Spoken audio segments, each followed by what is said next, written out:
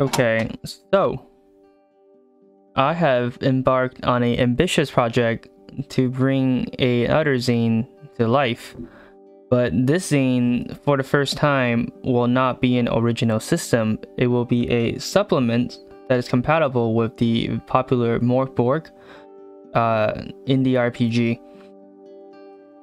I recently ran some Morkborg campaigns with my friends, and it was very good. So I've been inspired to change what was going to be a systems agnostic, kind of like a setting source book, into it's still compatible with anything you want, but it will specifically be designed for Morkborg, and it will try to fit into that aesthetic.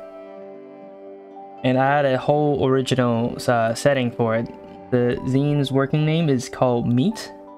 It is about biopunk horror in a different dimension, so the PCs will find themselves transported to a different dimension where they will have to it's basically like a hex crawl. We'll get more into that later. I wrote a bunch of stuff for it. I already did a bunch of work on it.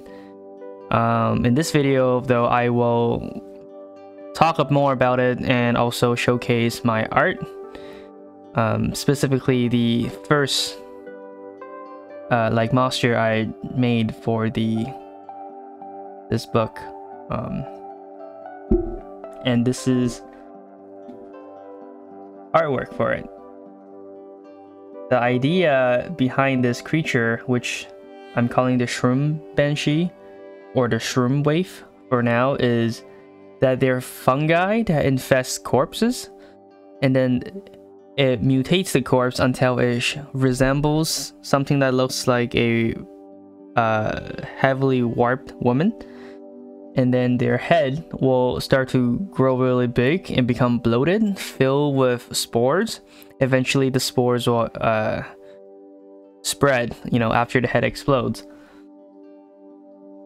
Yes, how well I fight, I'm not super certain yet. I'm still working on the stats and the abilities for it. That is what this creature represents. There is another reason why I have started working on this project. When I first drew this picture, it wasn't intended per se to be a zine. I did it because I was feeling frustrated with the whole artificial intelligence art, AI art debacle. I'll get into that another time in more depth, but suffice to say, I'm not completely against the usage of artificial AI art for many reasons, including the fact that artists have always adopted new tools and new mediums. Its main problem right now is the copyright issue, of course, which a lot of us are aware of, and also what I would like to call it like a capitalistic way of understanding art. Well, dang, I said I wouldn't get into it, but I guess I'm getting into it. So what I don't want is for people to not try art, to be like, oh, what's the point? They jump straight into AI art, or they go into programming or something, which is not the point. Like, at a certain point, when you enjoy art for what it is, you come to realize that it's something you have to do, right? It's not something that's merely for survival or to do a job with. And I think a lot of younger artists or new artists are misapprehending what AI art might mean for them.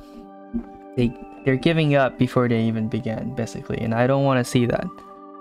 I wish people would try traditional art if they can, like what I'm doing. I really much prefer painting by hand. I'm not a great digital artist, I wouldn't say. So I was like, okay, I'm gonna try to make as much traditional with quotation marks, because this is not fine art or anything, but I want to make as much handmade art as possible, just to kind of live in a moment. It's not true, but it feels like we're staring down a gun barrel of the death of traditional art. I don't think that's true, by the way, but it feels that way. So it almost feels like I'm obligated to be more productive, to have more output on the traditional art side of things. I think a lot of artists right now feel this way. you know, you feel that you're gonna become extinct, so you want to try harder. But again, I like when you think through the logic of it, you know that this is not true, right? Art will survive. Traditional art will survive. It's not gonna go away. It's not gonna go away, and so I encourage everyone to do more of it. I want to do more of everything, more painting, more drawing, more sculpting, more lino cuts, all the stuff I enjoy about art, why I love art in the first place. Even though I am a graphic designer, I feel more of an artist, you know, and I want to transition into becoming a artist more than I am a graphic designer, you know, like that love for it. It's not because I want to make money or anything like that. It's because I want to bring the stuff I want to make to life. Painting is fun, color theory and colors are fun, you know. I feel like a lot of people are missing out on that if they only see the end result. And yes, it's true that we need to make a living with art, you know, I get that. But if you didn't have to make a living with art, why are you doing it? You know, I feel like there's a very valid reason to why people do art that has nothing to do with money, and this is the important part. Even though this is only a part of the discourse, you know, in the short term, obviously a lot of people are going to lose their jobs. We're going to have a lot of turmoil and chaos, a lot of career changes, but I think art will survive because this is something humans love doing. This is part of the human experience, right? It's a human process. Anyway, keep an eye out for Meet, the RPG Zine I'm making. My intention was to make it as a Kickstarter in February for Zine Quest, but I don't think that's gonna happen now because I want to take my time with it. Yeah, and if you can do me a huge favor and subscribe to my channel, that would be awesome. I'm trying to grow it. I'm trying to get all of these footages I have edited and uploaded. I'm still experimenting with all kinds of stuff, but if you support me, I promise when I am at 1,000 or 1,000,000 followers, well, I won't remember you, but I'll keep you in my heart.